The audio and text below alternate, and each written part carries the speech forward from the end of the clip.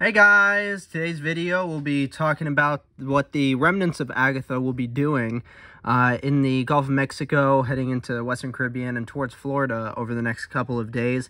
Agatha struck the eastern Pacific coast of Mexico just yesterday and became the strongest landfalling May hurricane in North America on record at a Category 2 strength of 105 miles per hour, and I believe its pressure was 974 millibars. Correct me if I'm wrong down below in the comment section. I think, though, it was 974 millibars. Now it's crossing Mexico. It has rapidly weakened. It's now no longer even a depression, I don't think. Yeah, it's totally dissipated. Now, though, it is marked for potential development in the Atlantic and currently has a 30% chance of development within the next 2 days and a high 70% chance of development in the next 5 days. The National Hurricane Center says a large and complex area of low pressure is expected to develop near the Yucatán Peninsula in the northwestern Caribbean Sea in a couple of days, partially related to the remnants of Agatha from the eastern Pacific. Despite strong upper-level winds over the area, this system is likely to become a tropical depression while it moves northeastward over the northwestern Caribbean Sea and southeastern Gulf of Mexico late Thursday or Friday. And regardless of development, locally heavy rainfall is likely across portions of southeastern Mexico. It's already ongoing. The system's already bringing tons of flooding rains, heavy flooding rains to southern Mexico, the Yucatán Peninsula, Guatemala, and Belize during the next couple of days, spreading across western Cuba, southern Florida, and the Florida Keys on Friday and Saturday. Interest in the Yucatan Peninsula, western Cuba, the Florida Keys, and the Florida Peninsula should monitor the progress of this system.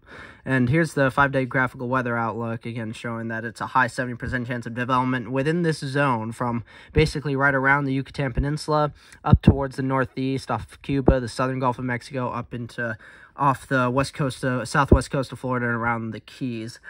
And so let's look at what it currently looks like. You can see it's very, very much totally disheveled, totally dissipated, just like a bunch of random showers and thunderstorms activity over southern Mexico.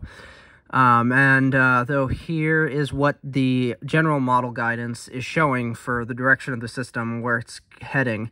It looks like it will generally continue towards like the east and the northeast and northeast, and likely go pretty much straight over the Yucatan Peninsula, emerge into the southern Gulf of Mexico, and continue on the models are really in agreement, fully in agreement. It's really good that they will likely continue to the northeast and cross central Florida along the west coast, and likely it'll be a very lopsided system. There's a lot of shear, a lot of strong wind shear in the Gulf of Mexico, which will make the system very, very lopsided and very eastern based with its precipitation.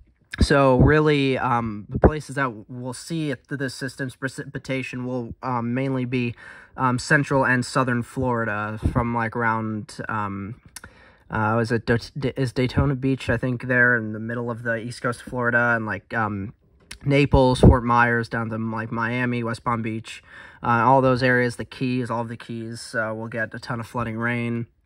And then it'll move into the Atlantic. And some of the models, especially the European model seems to be the one that's fairly, I don't even want to show you what the GFS and GEPS ensembles are showing. I'm just not going to show you because I don't know if you guys saw that, but like they were so off, so wrong. But this is the intensity guidance. You can see between now and about 72, 84 hours, it really will be below tropical storm status, but it looks like it could get towards tropical depression status or so towards 60 to 72 hours out from now. And then like a couple of the models show it getting to tropical storm status. One model gets it all the way up to potentially weak Category 1 hurricane status by the time we get towards 120 hours out from now.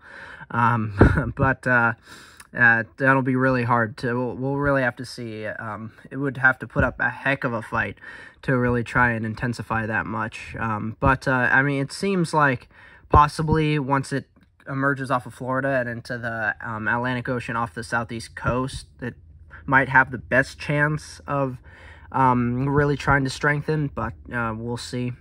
Let's move to the Western Atlantic. I'll show you the GFS model first, and then I'll show you the European model, and then the CMC model afterwards. So here's the GFS model. Here's all of the precipitation associated with the remnants of Agatha and the area of interest or investigation that the National Hurricane Center is monitoring for the Atlantic. Move this forward, and the GFS produces, and this is the 18Z run, and it shows it moving over the entire Yucatán Peninsula and then into the southern Gulf of Mexico, and it's gotten much more in line, it seems like, lately with the European and CMC models now. So that's good, and it's a good thing. Finally, all major models are getting into agreement.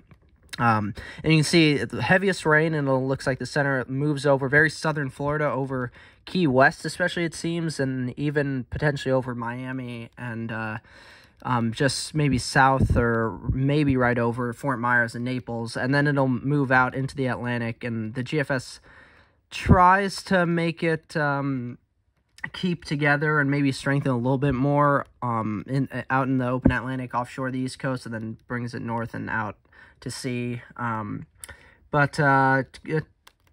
This is really the first GFS run, I think, in a good while that it's finally starting to get into more of an agreement with the European and Canadian models now. Here's the European model, and we'll bring this out. You can see here's all that precipitation associated with the system. Brings it over the Yucatan, and then starts to move it over the southern Gulf of Mexico. You can see it's a very broad system, and again, like I said, because of the wind shear, pretty much all the precipitation will be on its eastern side, east of the center, and will bring a lot of heavy rain, it looks like the European model is thinking, to much more widespread than GFS, so across like central, southern Florida, even into portions of northern Florida, and then it'll move off. Actually, let's compare this to the GFS model real quick. It looks like, yeah, so it looks like, it looks like it'll emerge off of the east coast of Florida by this Sunday on June 5th, getting into, well, more overnight, I guess, overnight Saturday into Sunday, June 4th and 5th. And then the European model shows it off of the southeast coast, and it shows it really trying to strengthen. It gets it down into around 988 millibars, and even strengthens a little bit more as it's heading more out to sea. So that'll be very interesting. Again, it does seem like the best chance that it has of really intensifying is once it gets past Florida, it gets off the east coast of Florida and into the Atlantic Ocean off the southeast coast. All right, let's show you the Canadian model now. And let's bring this back to the beginning here. And here's the precipitation the Canadian model shows for the system. Brings it again to the northeast off the Yucatán Peninsula and into the southern Gulf. And then it shows it, again, kind of like the GFS, very consolidated, or like a smaller system with the precipitation really solely for southern Florida, again, for the Keys, like Miami, Naples, Fort Myers. It emerges off the east coast of Florida and off the southeast Atlantic coast. And really shows that as a very broad system, like barely holding together, and just continues to weaken, it seems, as it heads out more into the Atlantic and then breaks up as we get into next week, or like the early mid part of next week. So this system, again, definitely got to watch it. Definitely could become our first named storm of the 2022 Atlantic hurricane season, or at least the first tropical depression. The chances are high of that, of it at least becoming a tropical depression. I think we could squeeze out our first named storm out of this as well, which is Alex. Alex is the first name on the 2022 Atlantic hurricane season list.